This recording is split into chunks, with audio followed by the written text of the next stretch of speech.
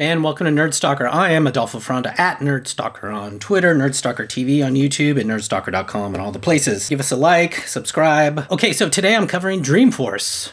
2019, that's the year. I myself was fortunate enough to be invited back. I am going to talk about the swag. One of the really things that I love about Dreamforce every year is we get backpacks, really good backpacks. So here, hopefully you can see, is a sort of a rather thin type of backpack this year for like a thin notebook or thin sort of laptop. It's very lightweight. They have these buckles on the side to sort of compress the width of it if needed.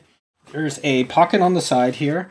The pocket had some sort of paper stuff, and it came with a water bottle, which we will discuss shortly. And there's a little, did I talk about this pocket already? Yeah. Obviously the straps, which you can extend, water bottle pocket, one external pocket. And the logo too, they have like the little Dreamforce trailhead or whatever this particular logo is, I forget. And then the Dreamforce logo. They have a Salesforce logo on the strap.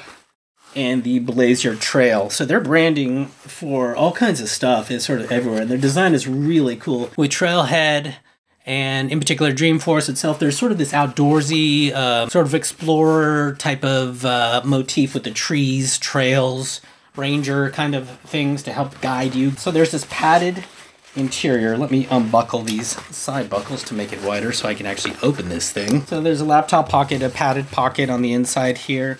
And there's the usual sort of smaller pockets with the pen holders. What was really interesting is this year it didn't really come with any sort of commercial stuff inside of it. There were no like brochures or anything from any sponsors or other companies that I noticed. There was nothing in here. Which is kind of a relief in a way, because a lot of that stuff is wasted anyways. That's the kind of stuff there usually is. There was no like pens, carabiners, flashlights, or anything like that there usually is. There was just the backpack and the water bottle. I like it. I like the bag anyways. It's very utility, very useful. I find myself using these year after year, these Dreamforce bags. So really grateful for that.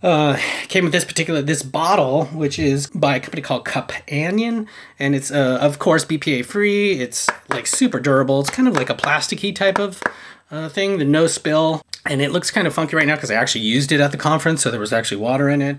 There's Dreamforce branding on it, Salesforce branding right there. There's a little design, I don't know if it's focusing, but little design in terms of a stream going to the woods or something, Dreamforce. And the logo for the Companion, I believe that's our logo anyway, it's like a little goat or something like that. For Fill It Forward on the App Store, if you have a water bottle, I don't even think it has to be this one, and you stick this little sticker to this particular water bottle. I think you scan it every time you fill it up or something like that with the app. It sort of like tracks your progress in terms of how much water you're drinking, sort of gamifies the whole thing. Plus they claim to give some water to someone who needs water, clean water, with every time you fill it, something like that.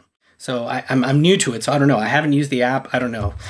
So we'll see. But it's kind of interesting to see all these things. And the event itself didn't have any meat because of the environmental impact is what Salesforce sort of stated in the literature that I read. So it's interesting to see these corporations now, and for a while now, right? They've been sort of, taking a stand in terms of what they sort of, their beliefs, right? Their, not only their why, but what they sort of stand for, their culture. And we see this with Chick-fil-A, right? We see this In-N-Out Burger and Salesforce as well. I guess so if these other corporations are doing Salesforce, why not Salesforce or any other corporation to sort of reflect their culture or what they believe in. How you feel about it is sort of up to you. What's really amazing about Dreamforce is not only the slew of classes and products that Salesforce has to sort of illuminate to the new user, the business user, and the deep technical user in terms of classes and keynotes and just one-on-ones with experts, but also the conference itself really should be studied by anyone who puts on a conference at any level.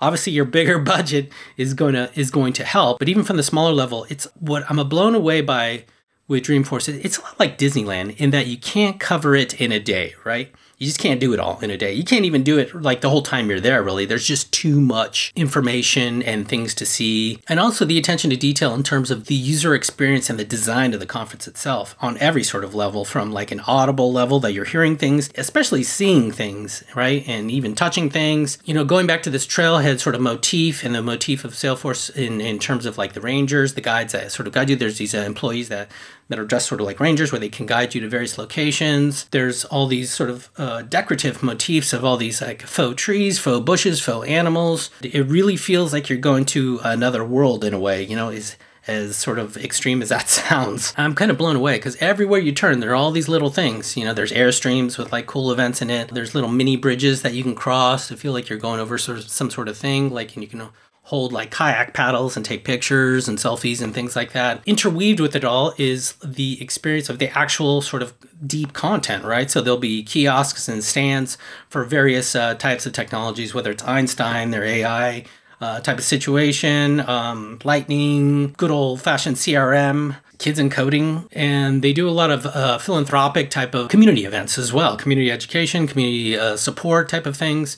They're really everywhere, and their speakers are, holy hell, their speakers are just, I mean, they got Obama is speaking, right? Tim Cook spoke yesterday morning, as of this recording anyways. Who else they have? The CEO of Gucci. They had Eddie Vedder is talking, Robin Wright Penn, Ariana Huffington. She seems to be everywhere.